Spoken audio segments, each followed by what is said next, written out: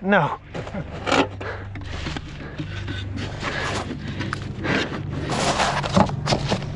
Nope. Kind of like that. We are making progress. Oh. Perfect timing of that. Hello there! My name is Brent, and this is the abandoned mining town of Cerro Gordo. Back in the 1800s, they pulled $500 million worth of minerals from these hills behind me. Eventually the mine went bust, but for the past 3 years, this has been my home, where I spend my days trying to bring life back to this place. So this video is 3 years living in an abandoned mining town.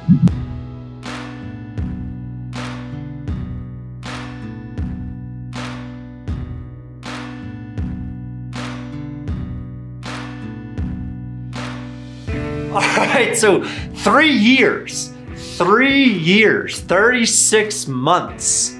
That is how long I have been calling Cerro Gordo, this beautiful former mining town all around me, home. You know, I remember March of 2020, sitting in my tiny base model Tacoma in Austin, Texas. You know, I had just packed up my entire apartment and I was debating. You know, there was a lot of uncertainty during that time. This was the very beginning of the pandemic. And I remember playing out how both paths might go. You know, stay in Austin in a comfortable life that I was very familiar with, or start driving and go towards what could be the adventure of a lifetime.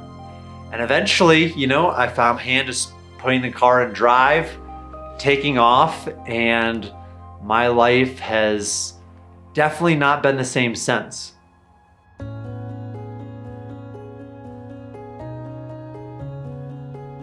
So it has been 3 years living here, and sometimes just the amount of things that have happened during that time slipped my mind. But I think on big moments, you know, anniversaries, it's important to take a little bit of a walk down memory lane and try to give a little bit of space and appreciation to all that has happened over the last 3 years. So I felt just the best way to do that was take a stroll back through town. You know, even starting with the road. I remember my first day up here, I couldn't even make my truck all the way into town. Now, you know, I walk past that same spot and just think of all the material we've been able to bring up and down it. You know, hundreds of thousands of pounds of concrete, thousands of cinder blocks, just pallets and pallets of wood. Even a 40,000 gallon water tank. You know, the hotel that has basically consumed my life for the past 2.5 years is now able to be walked on. But I remember having to learn how to use a backhoe to dig the trenches for the footers. You know, then banging my head against the wall when I couldn't get any concrete company to fill in those ditches. You know, then the relief and the excitement that came when Dave Sparks came with just a fleet of vehicles, and for the first time of many, we pulled off the impossible. I remember the day we had to cut and mix 1,500 concrete bags just to get it finished. It was such an insane day with such an insane crew of people that none of us will ever forget.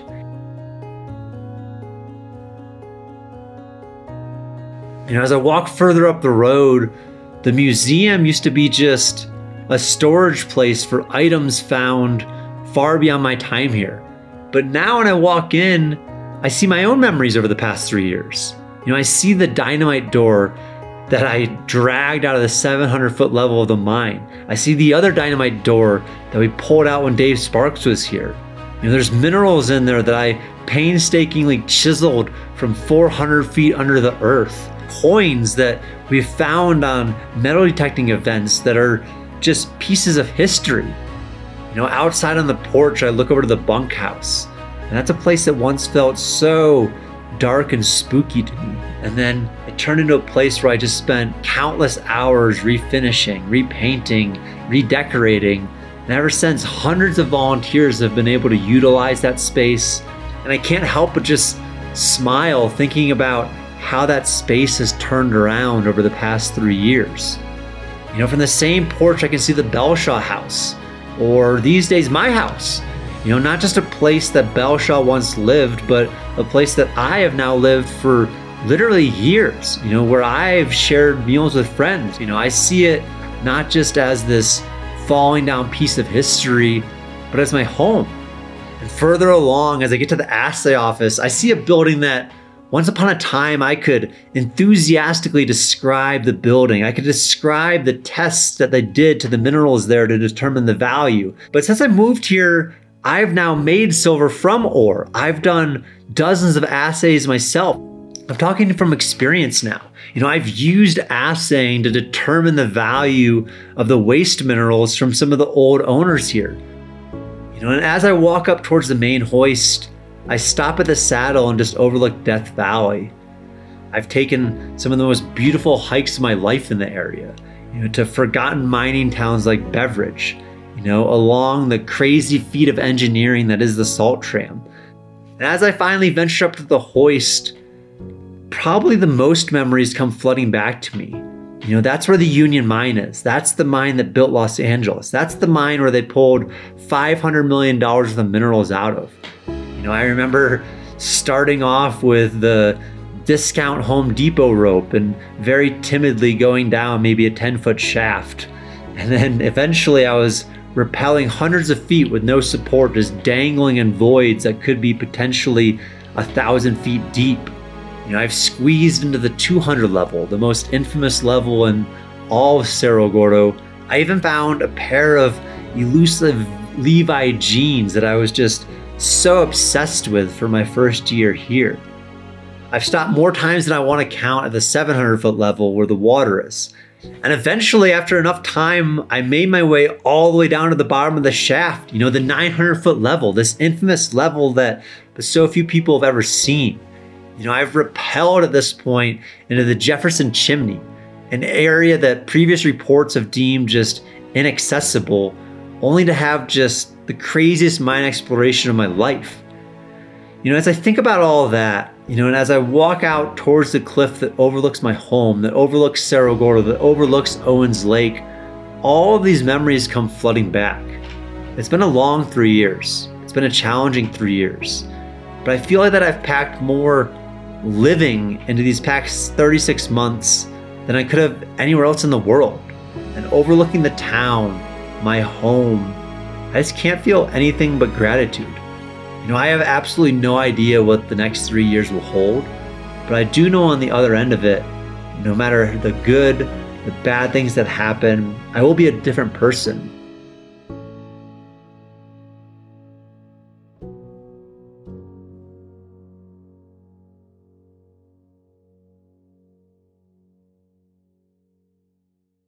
Given that it's been 3 years that I've been living up here, I've been thinking a lot about 3 things that I like a lot more about my life since moving to Cerro Gordo, and maybe 3 things that I wish could be more similar to my old life. First, I've hit it already almost to death, but community. I found somehow more community in an abandoned ghost town than I ever did living in major cities. I think part of it is the fact that everybody out here knows what it's like to live so far removed from everybody else. Everybody knows that sometimes it's quite literally life or death, helping your neighbor out. Second would be nature. Connection to nature up here and living according to it is something that I think has brought me a lot of peace. Up here, I kind of rise with the sun and go to bed not too long after it's gone. And some days you just have to submit yourself. If it's raining, you might not get anything done that day. Third, probably thing that I like the most over when I first moved here is just myself. I think that I am significantly more self-reliant these days, more confident and more just able to handle anything thrown my way. On the flip side of the coin, to keep it pretty brief, if I think about things that I wish were closer to my old life, I would have to say, first is just grocery stores and access to fresh produce. I've said this before, but I would love to eat much more healthy, but the closest grocery store is an hour away and it has a very limited selection. I miss the serendipitous, just kind of like run-ins with friends in the street. That occasionally happens here. As I know more and more people in the area, I go back to the community. I do just run into friends, just even in the streets here at Cerro Gordo. But that happened a lot more in these established towns. Third, and this is probably gonna be the most obvious, running water. You know, it has been 3 years of on and off running water. We've tried a lot of things, you know. We go down into the mine to get the pump going and it freezes. There's trucking up water that we currently do, and then sometimes the pipes freeze, sometimes they don't. But running water is one of those things that you definitely underappreciate until you're without it, you know? If you can just turn on sinks and wash dishes, wash yourself, just flush toilets, all of those things. That is probably the third thing I miss. The positives far, far, far outweigh any negatives. Otherwise I wouldn't be here, you know? I truly love this place and I love the way it's developing. And a lot of these things that I necessarily don't like are fixable. Like water, for instance, is on the agenda for this year to fix in a big way. You know, I'll discuss that more in just a minute when we talk about all of the water activities that have been going on around here. But I think being up here has changed me into a better person. I hope it continues to change me into a better person. I hope it continues to just bring me that fulfillment with tapping into something larger than myself. And with that, let's take a trip down the hill and talk about water just a little bit more.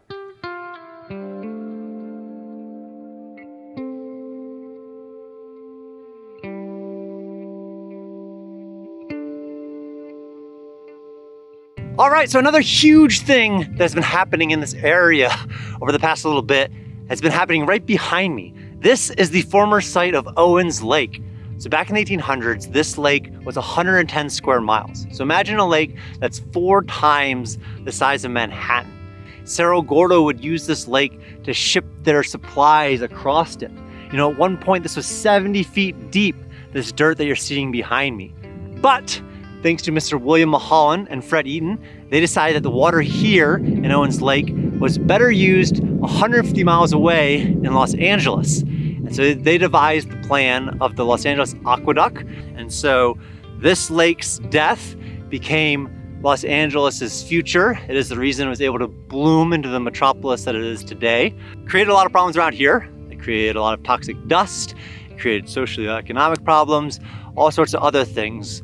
But the reason that I'm bringing it up right now is because recently, all of the snow that the Sierras got, all of the rain that we've been getting has forced DWP, the Department of Water and Power, to redirect some of the water back into the lake. Their aqueduct, their fake river that they created, overflowed. So they put billions and billions of gallons of water back into the lake, creating the most full lake that I have seen in my entire time at Cerro Gordo.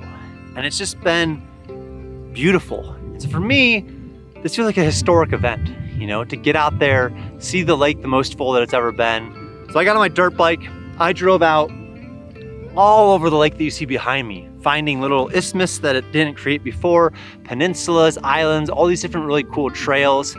I even got a chance to kayak the Owens Lake, which I don't know who has been able to do that in who knows when. You know, eventually this lake will be back, whether it's 10 years, 100 years, 1,000 years, nature is always gonna win. You know, Los Angeles is gonna dry up and fry up no matter what. They need to figure out a different solution. It's gonna be desalination, maybe something else. But one day this lake will return, and I can only imagine what the views must be like from Cerro Gordo. We currently truck up our water. We will truck up the water for the hotel, but also all of this snowmelt and this rain leads me to believe that this is the year that we finally drill for a well. You know, I think if the town is gonna become infinitely more sustainable, so in the coming months, I'm gonna be exploring hydrogeologists. You know, who knows, I'll be getting into dowsing, whatever we need to do, but water is a huge focus for this year. So stay tuned for a lot more on water in the desert and how we're gonna get that.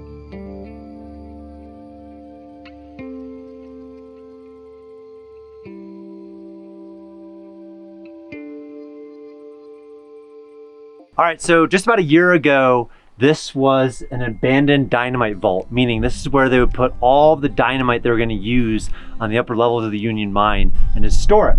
You know, it'd have to be behind 2 doors legally to keep it safe. This metal door, then you can see the door behind it with the caution explosives.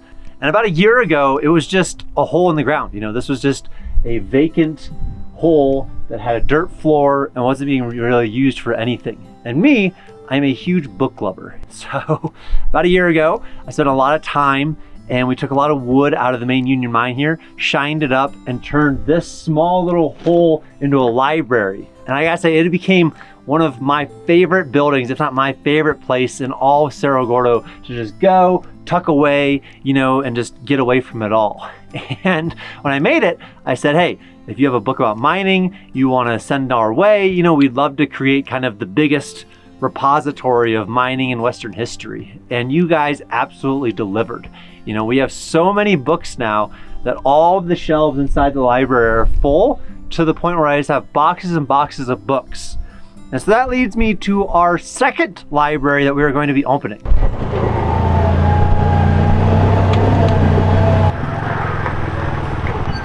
for it. All right, so 2 years ago, this was just a falling down skeleton of a shack. And with the help of a lot of volunteers, we spent a ton of time making this back into probably the coolest cabin at Cerro Gordo.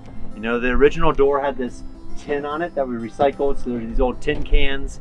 For me, it has one of the best views over all of Owens Valley and Mount Whitney. And so my hope now is that we can go in here, create some shelves, maybe create some benches out here, so when people visit, they can come up here, grab a book, you know, maybe sit out here, enjoy the water, and just look over all of the valley. A lot of this material is all recycled. You know, this stuff all came from around Cerro Gordo. There's even boards here that still have bullets in them that we found as we reclaimed the wood. You know, the wood is still stamped Cerro Gordo mines from back in the day.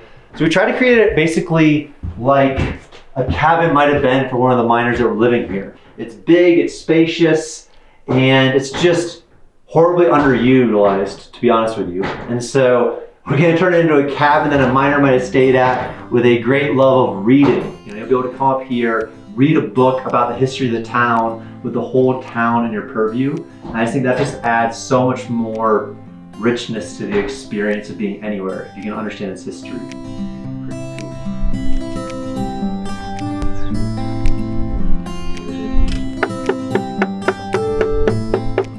All right, so come take a look at the library as it stands. Kurt and Phil have been doing an awesome job. We got ourselves shelves that are about as sturdy as shelves can get. These books will get taken out of those boxes and put up here. And then here's kind of the observation reflection, right? A book seat. This piece of wood was donated to us a couple years ago. A guy, Jacobus, gave us 7 different milled trees, and now it's built into the side here. You know what, so hopefully you can come up here, right here next to Great American Novel here, come over here, grab yourself a book. If you need to do a little research, there's gonna be every mining book you can imagine. Come over here, read your little book. If you wanna just put the book over here, put the book over here. A lot of these books have nice notes in them too. This says, "Greetings from Idaho," from Carl. Carl sent ghost towns to ghost town. So thank you, Carl. But this is such a more usable space. We can't wait for you guys to come up, check it out, and get inspired.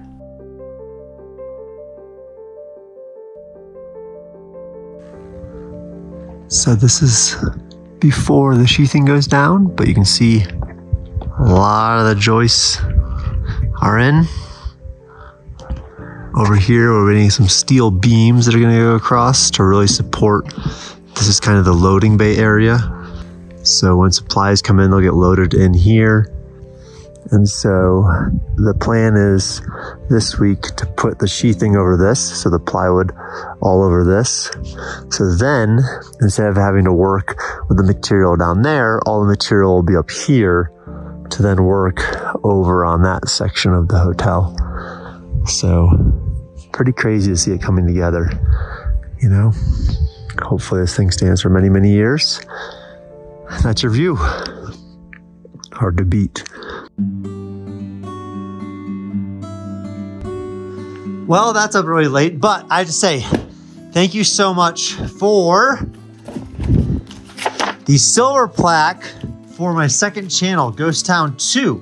And you know, anytime we get these plaques, the items are more interesting. The first one went in a time capsule that's underneath the hotel. The second one went to the 900-foot level of Cerro Gordo's Union Mine. This one is going somewhere very special. let's get it unwrapped. I'm gonna show you guys where this is going. Down in there.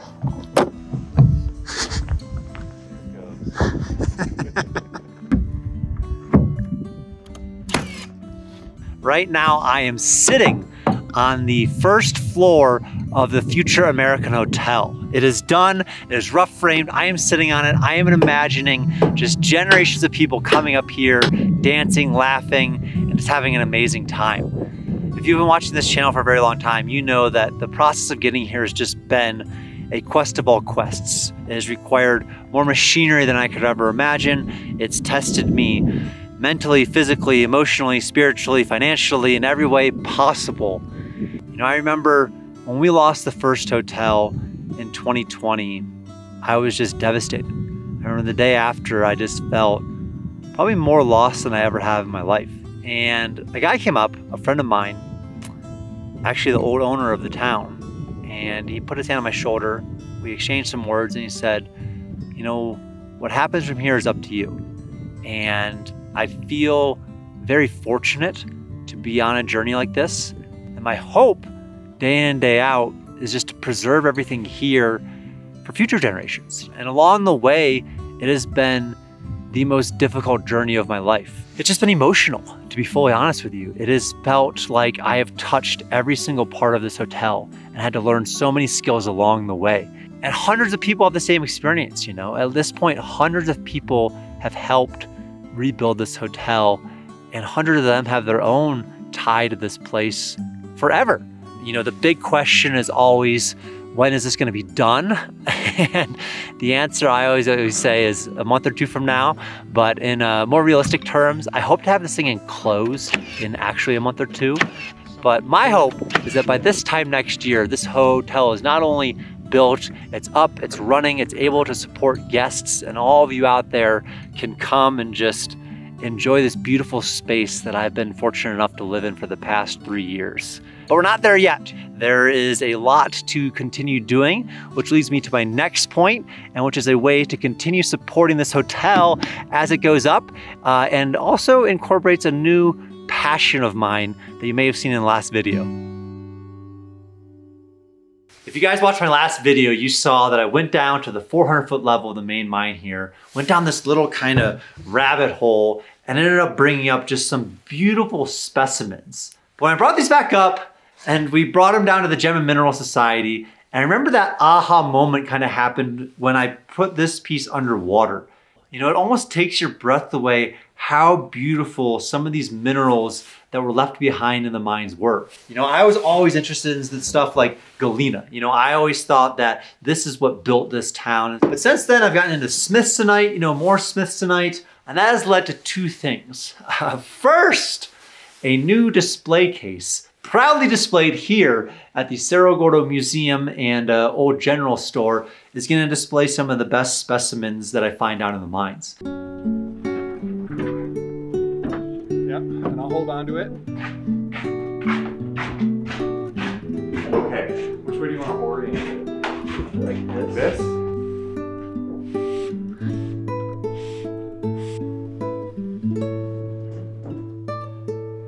So this was some of the smithsonite we found recently at the 400. This is galena, which you gotta have the galena if you're gonna have a display case at Cerro Gordo. You might find a better piece of galena than that. This came at the 200 level. I don't know if you can see the blue and the green in it, but I've never seen another one. And this came out of the 200, which is very hard to get to. That might even be turquoise right there. Naturally occurring turquoise with chrysocolla and malachite too, which is pretty cool. Oh yeah. Look at. All right, so we're gonna add the very rare blue smithsonite so people can come and look at that.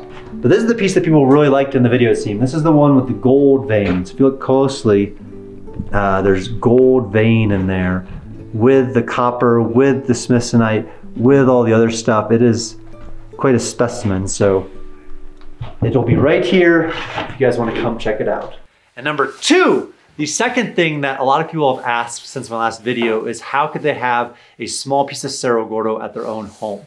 You know, and my mentality from day one has been that everything at Cerro Gordo needs to stay at Cerro Gordo. That said, we also have a extremely expensive hotel just down the way to build. So all that to say, I'm gonna try a small online rock shop. But these are all gonna be some of my favorite things down there. They're all gonna come with a little video of where I found them, when I found them, along with a certificate, saying that this is from Cerro Gordo. And the idea is that keeps the hotel running. That keeps us building, keeps momentum going. And so, if you're interested, I'm gonna put the link below. You'll be helping the town. And I can't wait to just continue scratching this rock hounding bug that I seem to have captured since my last video or so.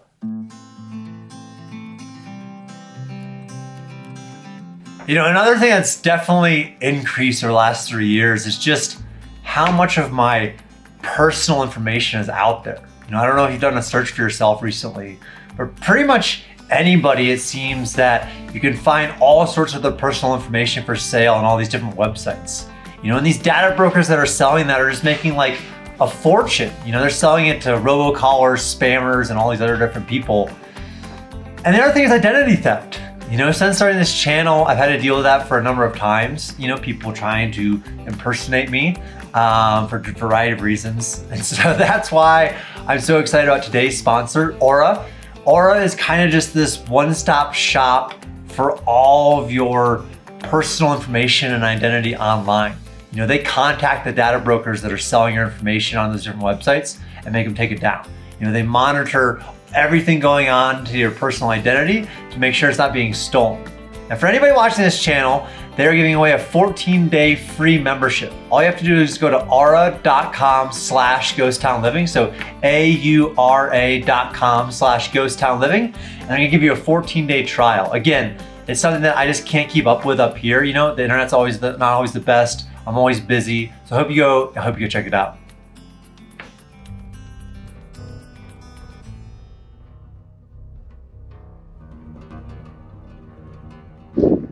All right, so we are on potentially a very exciting mission. Phil just was walking and there is a part of the road that just kind of collapsed. And in this collapse, it might have happened because there was a lot of snow collecting, because of a lot of the rocks, who knows why. But anyways, the point is below the collapse is a mine tunnel that is far beyond the hoist house. So this potentially could lead into the 86, maybe it leads into the Omega. We won't know till we find out. So we have a whole crew. Hello everyone. And we're gonna go check it out. All right, so we're here. This is the kind of hole that you can see because of all the new dirt. It's a recent collapse. And it seemed to just kind of fall in on itself and open up that. So Wade's here. Wade's excited.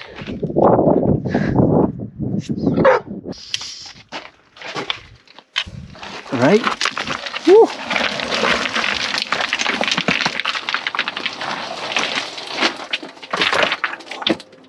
You can tell, but in here, just, oh wow, it's just such soft rock. This is just like what they call like country rock.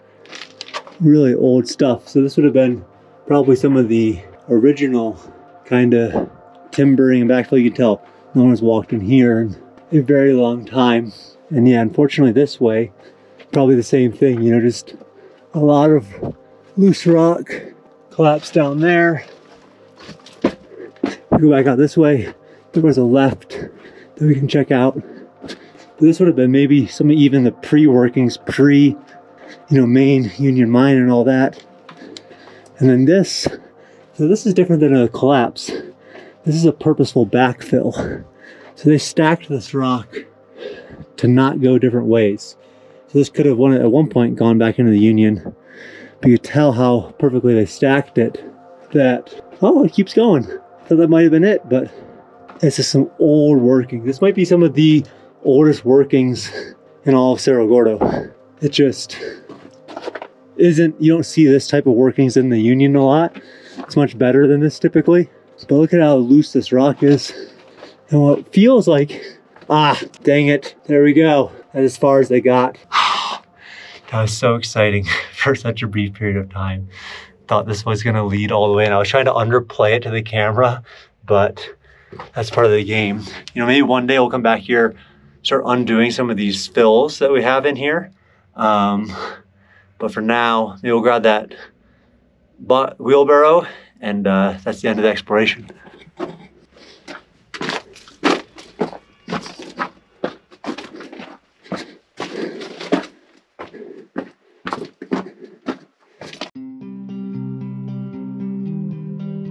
All right, so another update. Right now I am standing, or kind of slouching on the side of a snow bank right in front of what is the Omega Tunnel here at Cerro Gordo. This tunnel used to lead directly in to the 200-foot level of the Union Mine. And that's important for a couple reasons. One, it was a portal to the outside, meaning you could walk from the main workings of the Union Mine right out to the exit. And in the 1800s, there was a huge fire, and the miners escaped using this Omega Tunnel all the way out.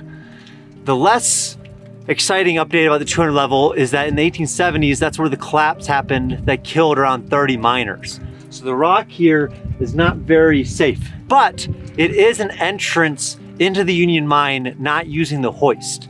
And the hoist requires a huge crew. You know, you need at least 4 or 5 guys to run it. And this, if it were to open, could potentially just open up miles and miles of mines for me to explore. Now, the problem is, when I first learned about the Omega Tunnel, I came over here and nothing was in sight. You know, years and years and years of collapse had happened. So that meant I was gonna have to dig. And so I remember for the first 2 years of being up here, I was just obsessed with getting into this tunnel. So every night after we did all my work, I would come over here in the backhoe and just for hours and hours and hours every night, dig and dig and dig. You know, I imagined the day that I took one scoop, you know, and the dirt fell away and there was just a direct shaft all the way into the Union Mine. And after a very long time of digging, that wasn't quite happening. And I remember one of my mentors up here, Tip, he came and he walked and he saw what I was digging. He looked out at the tailings pile and he noticed that I was digging just at a slight angle up, you know, just a few inches up. I remember then he's like, dig straight down. And so I remember the backhoe digging straight down and hitting timber. You know, the timber that supported the portal that was the entrance into the Union Mine. And so I just remember being so excited. I remember digging for hours and hours and hours, getting into here, and that excitement unfortunately was a little bit short-lived, because once the rock fell away, the tunnel did exist just as I had imagined it, but unfortunately, a few hundred yards back, it was collapsed. And the reason this collapse is so enticing is because when you look at it, there's mold or something growing on the wood and it's flapping out. It's flapping out the portal, meaning air is coming through the shaft and pushing out through this collapse at a pretty good amount. And truly at night, I would dream about, you know, breaking through that small collapse and getting to the other side. And recently, Jason came back, and it seems that the Omega bug has bit Jason in the same way that it bit me, because one of the first things he wanted to do after we went down in the main mine and got some minerals was go back into here. Jason, what are we trying to do? Oh, we're trying to get into the Omega Tunnel, and there's a lot of snow in front of it. So hopefully we can get in there and get to that collapse part. Yep. And get it opened up and see what's behind it. Yes. Woo! Get down there? Can. Hell yeah, that's what I'm talking about. You're like ice climbing though. Oh, to get back out. I can get my ice axe. So if we can get in is an issue. Wow. What do you think? That's something. I think so, yeah. What with this, maybe you guys like...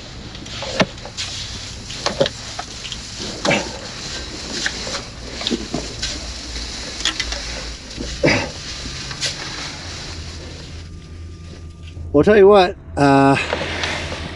this opening's real small.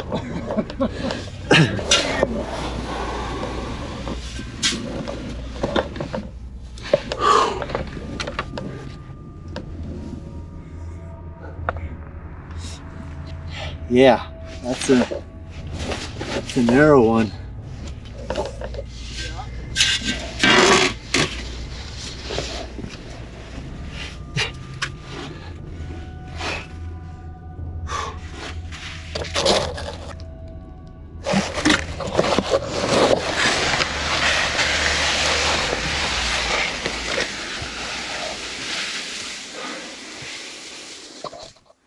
All right, I'm in.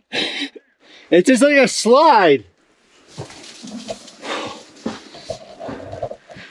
All right, so we're into the Omega Tunnel. Takes a little bit of sliding down to make that happen, but you can see it's kind of just like a fun slide. That's awesome. Look at my back. Oh, it went on my back. Yeah, it went down everything. Oh, snow everywhere. So, after exploring the mine a little bit, we grabbed our shovels, we grabbed our hard hats, and we went in to what we hoped would be a breakthrough of a lifetime. Oh, we have one shovel. We came prepared. Yeah.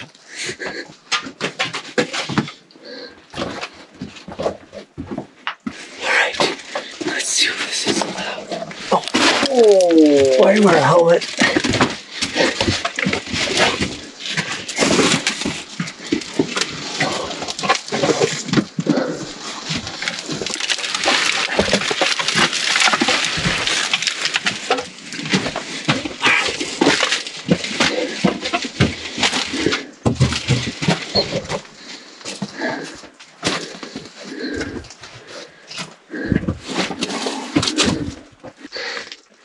Yep. There's a couple of different collapses to climb over. And up and down.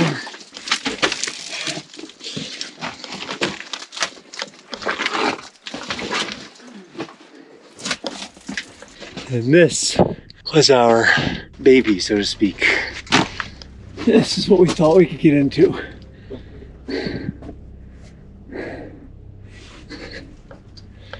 Yeah. Pretty collapsed. So as Jason and I got back there, you know, it seemed that the collapse was a little bit bigger than we remembered, at least in my mind. I remembered it being a little bit smaller than that, but that's sometimes, you know, how these things work. This earth is always moving, it's always collapsing, it's always expanding, it's always doing these things. But we were there to get after it. But if you look, if you climb up there and you look in the, just behind that boulder, it looks like it opens up. Yeah.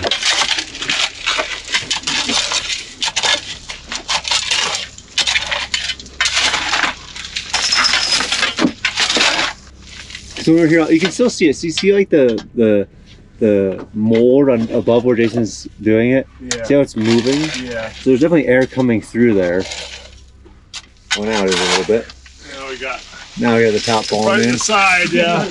Ah. And all of our progress. Oh no! Big rocks about to fall.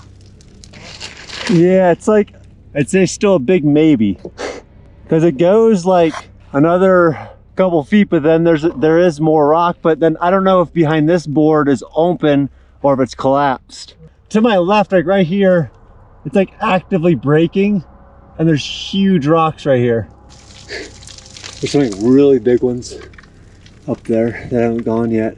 You can see that board right there, but then I think it might be an opening to the left, or it might just be more of this. I can't really tell. I think we could do it, but I think it would take like getting like all of this rock out of the way. Yeah.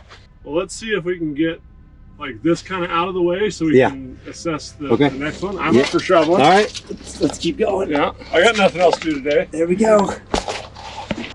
So by seeing the air rushing through and hearing rocks on the other side, it made us believe that this collapse must be not that big. And if you were just to dig that much further, all sorts of untold history would be discovered. Probably more. Yeah, there's a couple more similar sized ones up. But I wonder if enough of the ceiling falls so we can just walk over it, like I was saying. Yeah, just have it all come down and then just walk over, because it's coming from somewhere, you know? It's not like, it's like there, like what's happening back there. Yeah, exactly. So some big ones up there? Oh yeah. All right. But yeah, I think we are making progress. Oh. Perfect timing of that. So much. Never mind.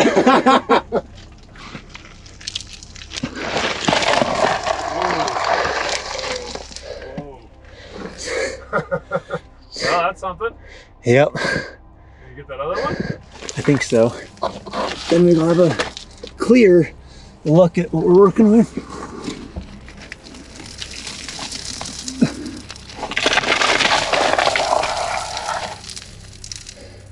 I mean, once you get back here, the airflow is very strong. And the best bet is over here to the right. There's a hole.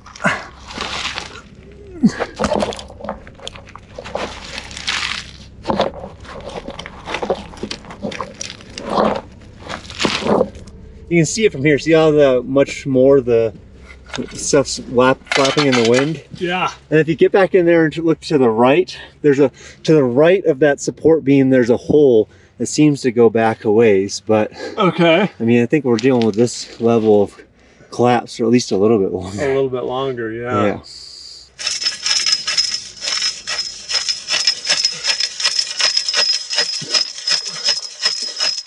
going. It's actually might be better even all the way back here to use this like a piece of wood, like a wedge. Yeah. Because I can't, that shovel is just too awkward.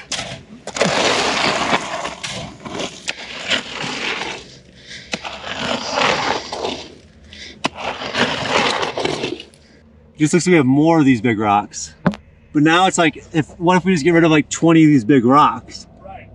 Yeah, but moving those 20 rocks could create 100 more rocks falling down. Uh-huh. I'll try to move this guy. Nope. Kind of like that. Yeah, just move the one a little bit. So Jason's back there, but basically, we've been going at it for an hour or so, and we just had a big collapse.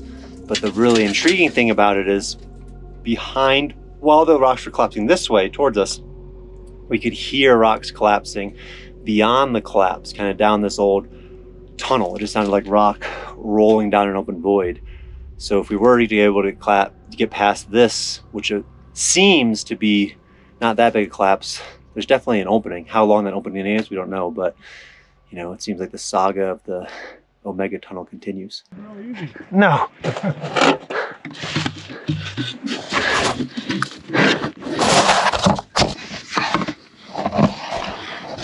Oh.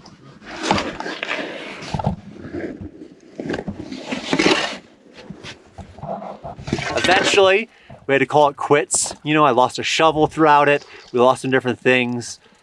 But the reason I bring it up is because we're not done. You know, I'm thinking more and more about the Omega, about how to safely get into this mine. I've been talking to a bunch of different mining engineering companies, especially some people that I've met along the way. And we're wondering if we can shore up that one collapse, you know, and then do a proper day of digging, you know, knowing that the ceiling above us isn't going to collapse on top of us and kill us, that maybe, just maybe we could get past it. And so as we enter the 4th year up here at Cerro Gordo, I wanted to bring back up the Omega Tunnel because it is top of mind right now. And I am more confident than ever, really, that we're going to get through, and it's going to lead to all sorts of new explorations and treasures and who knows what else.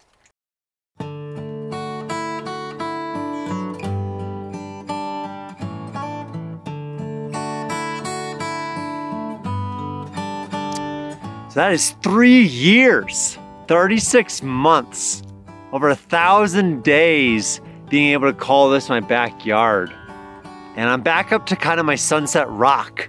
You know, if you've been watching this channel for a while, you know that almost every sunset back in the day used to come up here.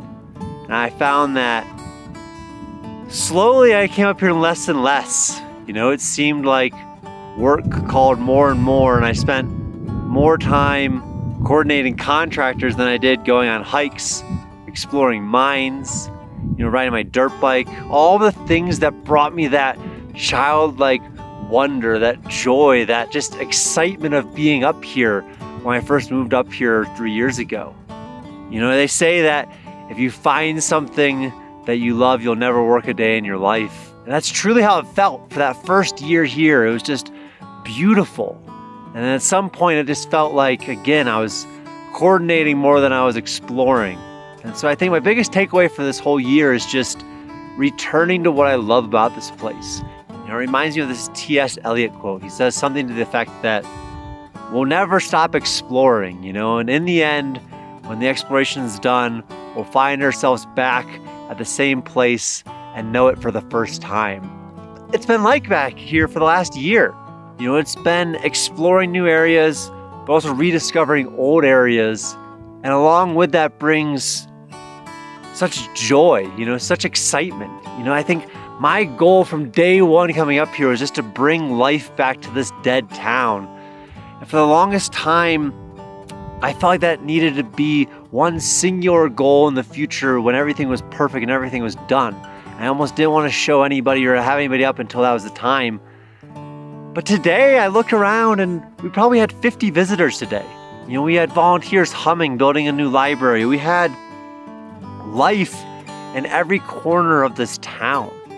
And we could fill the hotel 100 times over with the people that have helped at this point in time.